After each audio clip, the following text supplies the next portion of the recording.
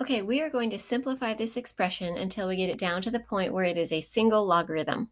And the first thing I would like to do is distribute the 1/2.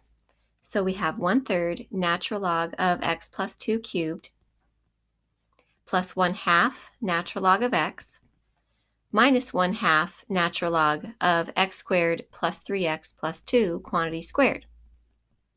Okay, now we're going to use the power property of logarithms, which is going to allow us to bring these numbers out front and bring them up and make them powers inside the logarithm.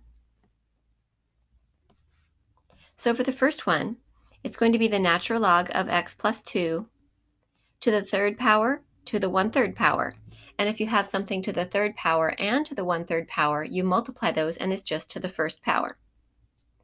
For the next one, we're bringing up the 1/2, and so we're going to have x to the 1/2 power.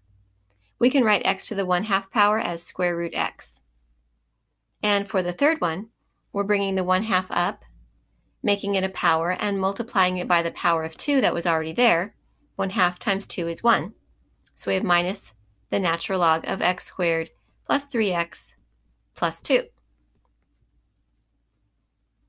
Okay, so now what we want to do is use other properties of logarithms, and we have the product property, which tells us that if we have a log plus a log, we can combine those into the log of the product.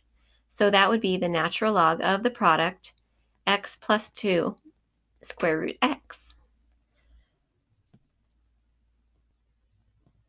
Okay, and we still have minus the other logarithm.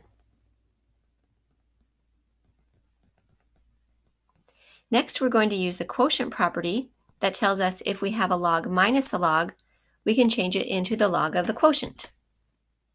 So we're going to get the natural log of the quotient, x plus 2 times the square root of x over x squared plus 3x plus 2.